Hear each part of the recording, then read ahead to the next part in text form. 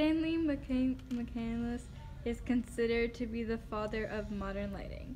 He designed a system with 3 points around the actor.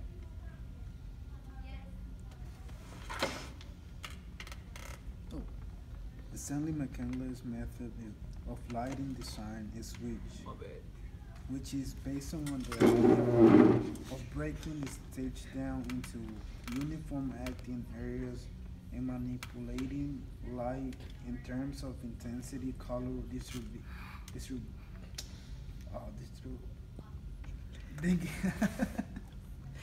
and color.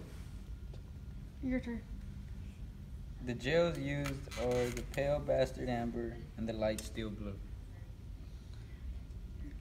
All right, now show me the key light by itself. All right, the fill.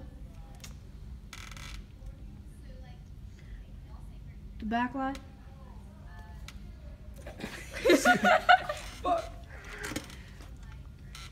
Hello, Mr. Goodman. Okay, then we need. He's in the pack. He's in the pack. Yeah. All right, put yours down. Key light. How do the shadows affect the actor's face? It lights up half of it. Say that one time. It lights up half of it. Okay, put yours down. How does the fill light affect the shadows on the face?